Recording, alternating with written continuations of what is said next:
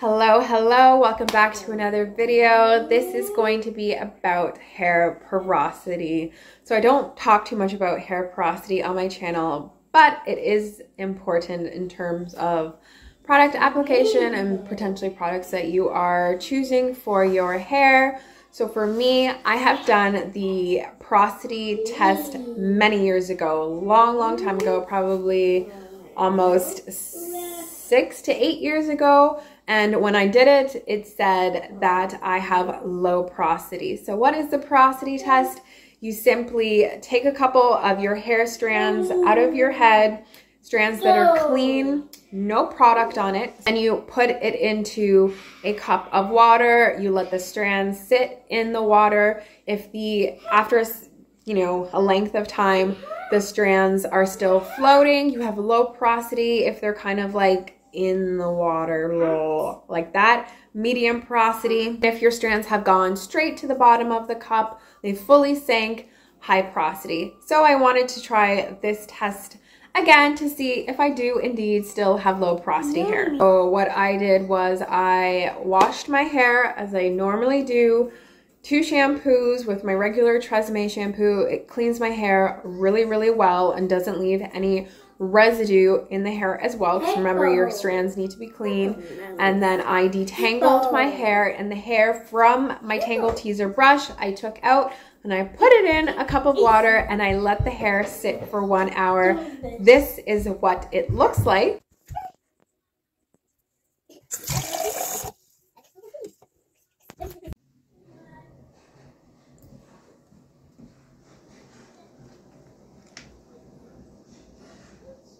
And after 1 hour, the hair was still floating on the top, which means I do still have low porosity hair. Thank God it hasn't like changed or I was wrong this entire time. So yes, I do still have low porosity hair. Okay, so now that we know that we have a low porosity, what is porosity? It is simply your hair's ability to soak up and retain moisture and hair products. So the way our hair strands are, they have cuticles on the outer layer, just like how we have cuticles on our nails. Those cuticles open up like the shingles on a roof and they close down. So when they open up, we're going to let in product and moisture, and when they go down, nothing can really get in, or it's a little bit harder to penetrate. So for instance, things like heat can open up the cuticles, warm up the strands, open up the cuticles, let moisture, let products in. And then things like soaking our hair in cold water or putting a product on our strands to kind of seal that outer layer closes them down, so flattens them out. So heat, open up, cold, seals it. That's why they say to rinse your hair in cold water to seal your cuticles, help them close up, lay flat, which kind of helps you get a little bit more shine as well. And then a lot of the times when you have tighter, kinky, coilier, wavier textures, those cuticles kind of overlap each other, and then it's even harder for moisture and product to penetrate. And then that's why people with curly hair are always like, our hair is just naturally dry, and it makes sense. It's because our cuticles are overlapping, and it's so much harder for us to get the moisture in our hair, for us to retain moisture. As a result, our hair feels dry. We experience a lot of breakage. So what do? So what we don't want is our hair ever looking weighed down or heavy or feeling greasy or just like product overload, and we don't want dryness. So a great thing that I like to do, and I try to incorporate as often as possible, is incorporating steam. So finding ways to add heat into your routine to help open up your cuticles. That's why when you see me deep conditioning my hair, I'll put like the plastic bag on and then a bonnet on, and I'm walking around the house doing chores, moving my body, warming up my head and my scalp, and the hair is actually warmer once I take the plastic bag off. So I know those strands heated up, and I'm not using additional heat to the hair, because you guys know I like to put a lot of heat in my hair anyways.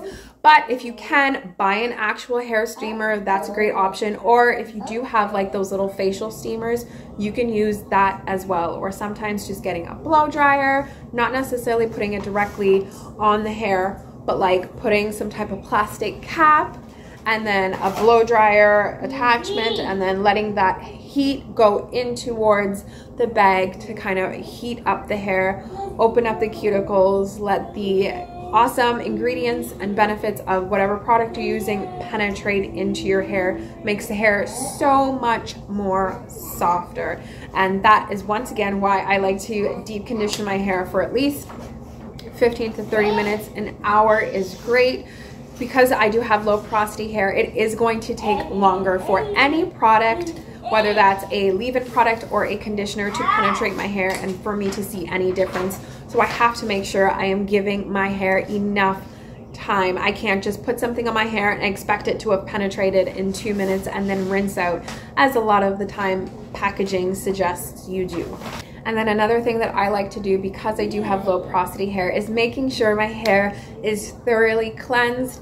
I do not like product buildup. That's another thing. On top of having low porosity hair, you're going to find that no new products are going to work the way that you are hoping they do. So making sure that you are thoroughly cleaning your strands, clean out the product, clean out the residue and gunk as you are opening up the cuticles when you are shampooing your hair, is a great way to make sure moisture and products can penetrate your hair. So adding heat or steam, making sure your hair is clean. And the third thing that I do is use light or weight hair products. You would think, oh, I have low porosity hair, it's harder for products to absorb into my strands, I should use something really thick and heavy.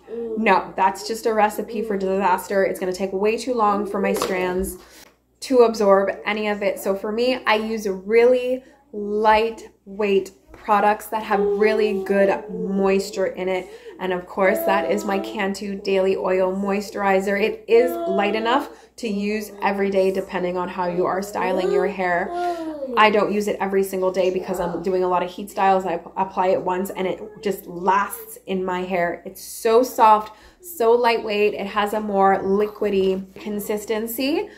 But I apply it in my hair, not too heavy-handed unless I'm doing a protective style, a nice light even coat, and make sure I am working it into the hair from the roots down to the ends within the balls and chunks of the hair, so that no strand is left untouched. And then when I'm done styling my hair, or I'm done blow drying my hair or whatever, my hair does not feel dry.